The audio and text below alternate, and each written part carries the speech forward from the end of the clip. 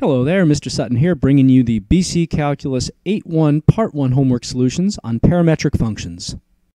On this problem, I've got the parametric functions for x and y, and I want to figure out dy over dx.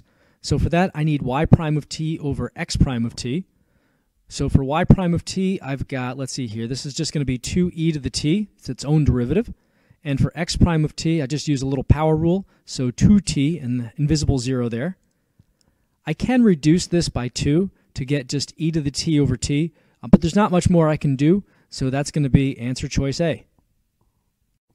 For this problem, in the xy plane, the graph of the parametric equations given here, they're telling us is a line segment, and they want the slope of it.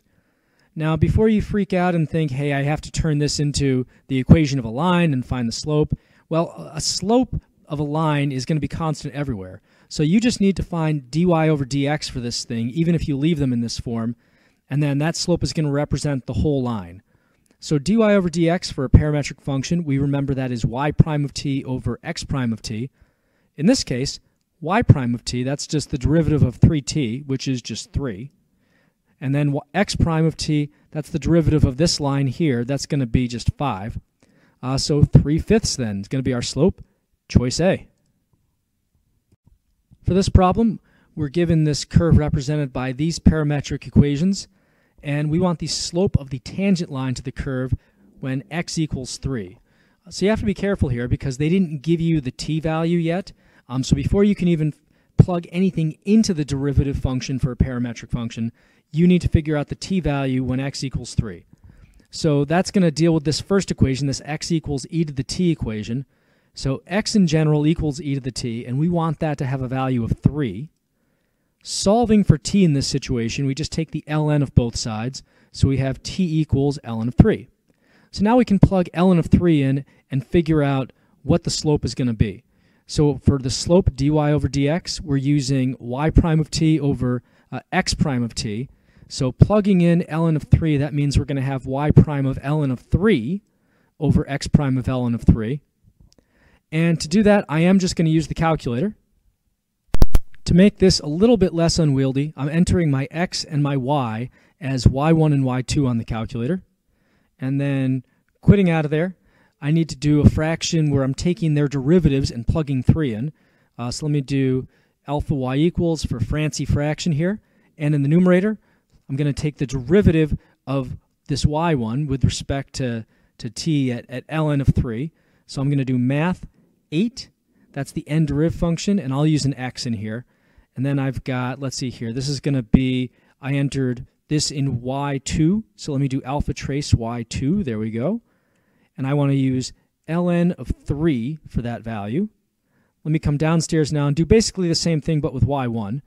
So math 8, derivative, x, alpha trace, y1 this time, because that's where I stored x, and then still taking the derivative at an input value of ln of 3. All right, let's press enter and hope for the best. So that comes out to about negative 0.011, and that does match answer choice D. On this problem, I'm given a parametric set of equations, and I want their derivative at time 1. So in general, dy over dx for parametrics, that's y prime over x prime of t. Y prime of t in this situation, that's the derivative of this square root function. So I need a little bit of a chain rule here. I'm going to have 1/2 times 3t plus 1 to the negative 1/2 times the derivative of the stuff inside here, so times 3. And I'll clean this up in a minute. Now we need x prime of t, derivative of this equation. So that's using our power rule, 3t squared minus 1. And at this point, I'm going to go ahead and plug in 1 for t. Now, when I do this, I'm going to clean things up and put them in radical and fraction form. So in the numerator, if you look closely, all that's actually left is 3. And in the denominator, what do we have? Well, this 2 from the 1/2 is actually coming downstairs. And this 3t plus 1 to the negative 1/2, that's the square root of this stuff in the denominator. So I'll have the square root of 3 times 1 plus 1 down there. And then finally, this 3t squared minus 1 was there in the first place. So I'm going to put this in a parentheses. This is 3 times 1 squared minus 1. All right, cleaning this up a little bit more to get an answer choice. The 3 can stay, the 2 can stay for now. We have the square root of 3 plus 1, square root of 4, which is 2. And then over here, this is just going to be 3 minus 1, which is also 2. So then we have 3 over 8, giving us answer choice B. On this problem, I'm given this parametric set of equations, and I want the second derivative. Let me start by finding the first derivative, dy over dx, with respect to t. So for that, I need y prime of t over x prime of t. Y prime of t, that's going to be just 3t squared. For x prime of t, I've got just 2t. And I'm going to reduce that to 3/2 t just to make it a little easier to do the next step, which is going to be to take another derivative of this. So now I need the derivative of this with respect to t. However, in order to get d squared y over dx squared, I need to divide this derivative by dx over dt to get rid of this dt and to get this to be a dx squared. So basically dividing the derivative of this thing by x prime. Derivative of this thing, that's just going to be 3/2, a constant. Then we have 2t that we're dividing by. Simplifying that a little bit, I have a 3 in the numerator, I have a 4t in the denominator, and is that going to give me an answer choice? It looks like answer choice A. For this problem, I've got some curve to find by these parametric equations here. We want to know the equation of the line tangent to the graph of C at the point -3, 8. Okay, well, we know we have to go through this point, so that's at least something. So probably this x equals 2 is no good because it doesn't go through the x value -3. This is a vertical line that doesn't go through here. Everything else at least goes through this point.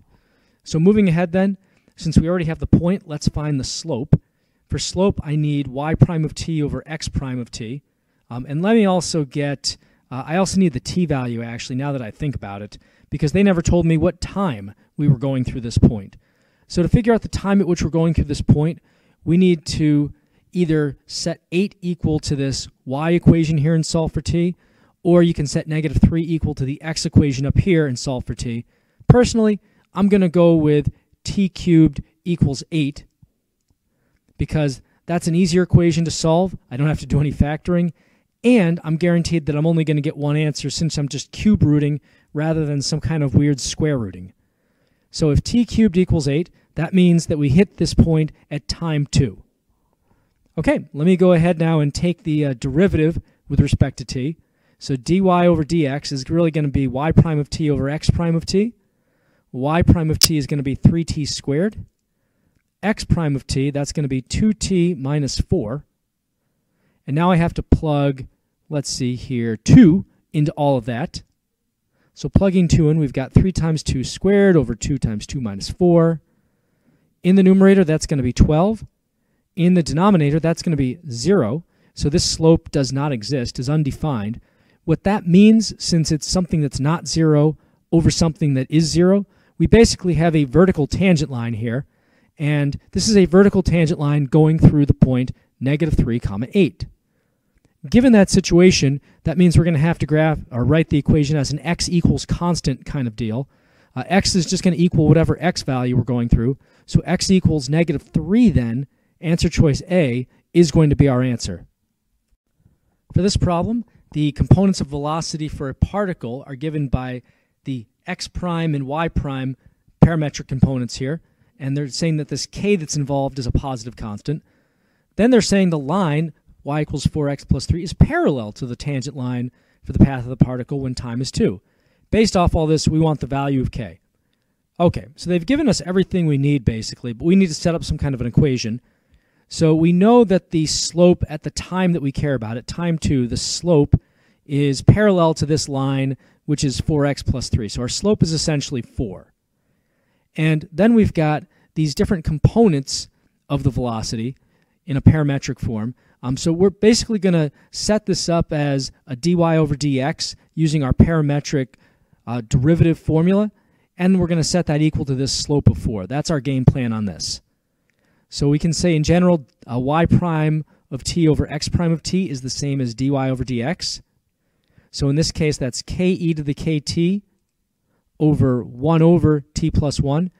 And there's really no harm in cleaning this up a little bit, multiplying by the reciprocal. So we've got k e to the kt times t plus 1. Now this is supposed to have a value of 4. But it only has a value of 4 at a specific time, at time 2. So if I plug 2 in for all the t's, so this is k e to the k times 2 plus 1, then that should equal the slope 4 from that line that's parallel to our tangent line. Let's clean this up a little bit more now. So I've got, let's see here, this is going to be k e to the 2k, all that times 3, and that should equal 4. Now this is not something you can really easily solve with normal algebra, so I'm going to go ahead and use the grapher on this. In order to do this on the grapher, I'm going to put the left half of my equation, which I'm entering as 3x e to the 2x, because that's how my graphing calculator likes its variables. That's in the y1. In the y2, I've put 4, the thing I want this to equal, and I'm just going to graph these and see where they intersect. So I want to get a good window for this. For my window, I notice that all the answer choices are clustered between 0 and positive 1. So I'm going to go from 0 to 1 for my window. Let me then do a zoom 0, zoom fit, and see if these even cross at all in this window. So there's the left side of the equation being graphed, and now the right side, that horizontal line through 4. And they definitely do cross here. So let me do second trace, option 5, intersect, and then enter, enter, enter. That gives us about 0.495. And that's going to be answer choice C. For this problem, we have a parametric set of equations.